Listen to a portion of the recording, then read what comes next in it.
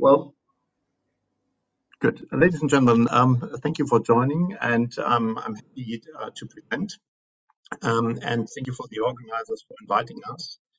Today, I want to talk about our developments for the micro LED industry, and in particular, scaling the wafer diameter to 300 millimeter, because that will unlock a lot of bottlenecks which we today see in the micro LED display industry.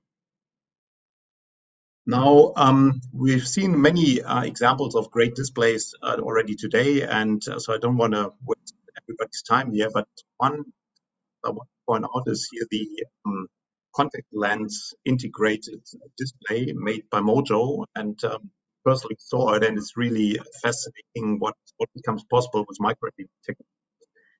But there's a big question, and that is whether we can actually achieve the right yield and cost level so that this can be put into production. And we want to show an important aspect on how this can be achieved, and that is boiling down to the manufacturability of all of this. So we've seen many ways of color conversion, mass transfer today, but everything starts with an epi wafer, and this epi wafer needs to be processed in LEDs. And then, of course, you have different parts. One is this, what some people call monolithically integrated, where you have super high pixel densities for the kind of augmented reality displays, very near, close to the eye typically, but also others like here light field display. And you have other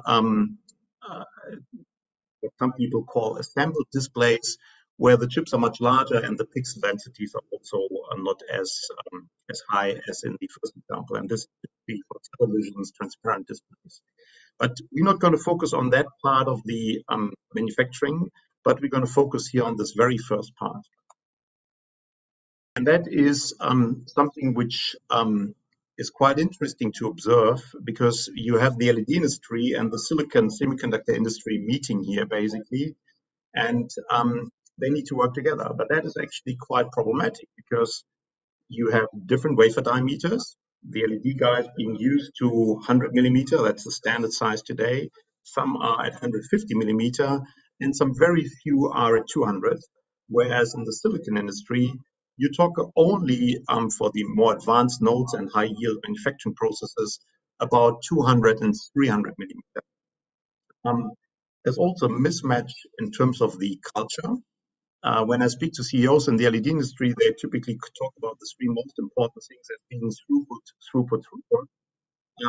But in the silicon industry, that is very different. Here, it's all about yield. So this whole yield aspect, of course, is directly translating into cost. Yeah, if you have bad yield, you have high cost, and that is what the silicon industry, with its manufacturing excellence, stands for. So we need to get these two parts together. And if you take away one aspect from my presentation, we need super glue for that. And the super glue is actually GaN on silicon wafers.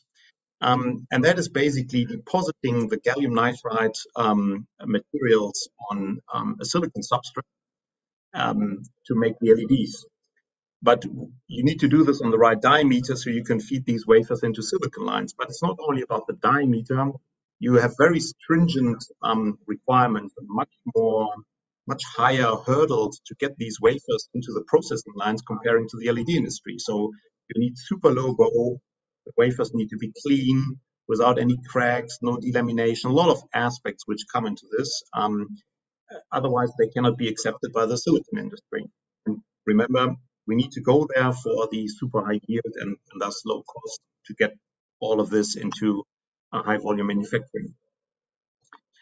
Now, there's one more challenge, and that has to do with the GaN and the silicon. So the GaN and the silicon have a very significant lattice mismatch, and that leads to the wafer being curved. Simply trying to get these two crystals to fit together, causing a large bow, and that you need to manage. And then when you scale the wafer diameter, you actually have a problem that if you increase the diameter of the wafer,